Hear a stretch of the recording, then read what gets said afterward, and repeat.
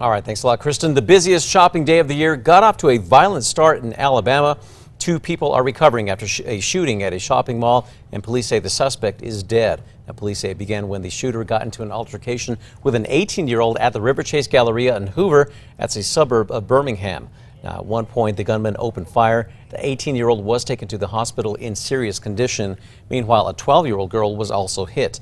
Now, officers say the gunman then took off, but when police confronted the gunman, they shot and killed him. We always gear up for extra manpower starting on Thanksgiving afternoon. We do that throughout the season, actually through Christmas. So numerous Hoover police officers were already on the scene working various assignments inside the Galleria and outside. Police say the scene is secure for now, and the suspect has not yet been identified.